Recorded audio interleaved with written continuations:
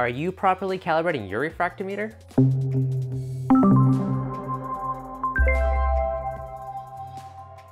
Hey guys, Devin with ReefDudes, and today we're going to talk about how to properly calibrate your refractometer. But first, I want to give a quick shout out to Dennis Moody for hitting that bell and joining the notification squad. I appreciate you, man. Now, most people when they're calibrating the refractometer, you pick up your calibration fluid. Some people use RODI water, which should read 0. However, that's not going to give you the most accurate results. You want to ideally calibrate it to what you're testing for, and that's going to give you the most accurate thing. Now, the biggest mistake people make is they put this on at room temperature. If you're storing it in the garage or someone else, it could be cold, and that could be throwing off your reading from 1 to 2 points.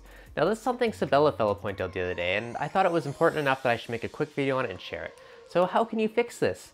Well, if you look at these solutions and the refractometers, pretty much all of them are calibrated to 25 degrees. And that's what most of us keep our tanks at. So what can you do about it? Throw it in the tank. Letting that calibration fluid float around your tank for a few minutes will bring it up to 25 degrees, which is the proper temperature to calibrate it at. Now, I tested calibrating this at room temperature with the tank, and I also threw it in a fridge for a couple minutes, then calibrated again. And each of these results are about 1.5 degrees difference just from that couple degree temperature variation in the bottle. So taking the time to throw it in your tank and whenever you're going to calibrate your refractometers definitely can make a big difference. Now to calibrate it, you want to take a pipette, suck out a small amount of fluid. Make sure you put your lid back on tightly because if there's any evaporation, it's going to throw off the reading of your solution. A couple drops on the crystal.